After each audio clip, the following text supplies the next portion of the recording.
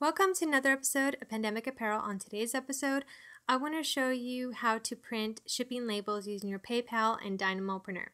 Now, I found a great tutorial on Mac Smarts regarding this issue. PayPal does not allow Mac users with a 450 Dymo to print shipping labels, but there's a workaround. Go to Profile and go to the classic view, go to Shipping Preferences, and under the printer, you want to make sure it says Dymo label 330. Now I have a 450, but this will still work. Now you're going to want to install the software. I'll have a link for you guys. And so download the zip file and install it.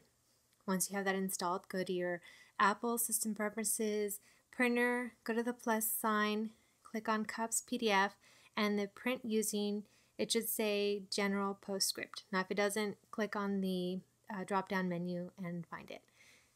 Now go back to PayPal and you're going to want to print your shipping label. Just hit allow on the both pop-ups that come up. Make sure the target printer says Cups PDF. Mine does, so I'm just going to cancel that, but if it doesn't, click on it, press OK. And then you're going to want to print your label. You're going to find the PDF under User Shared Cups PDF.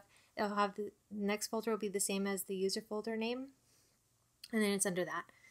Under Photoshop, you're going to want to open it, press Apple P, click on the printer Dymo, and the print settings under print size, it should be 99019, and then press save, and then print. So you should be happy, it should work, everything should be fine, and I hope this tutorial has helped those people that have been having problems with this. So don't forget to follow me on Twitter and Facebook, and I'll see you next time.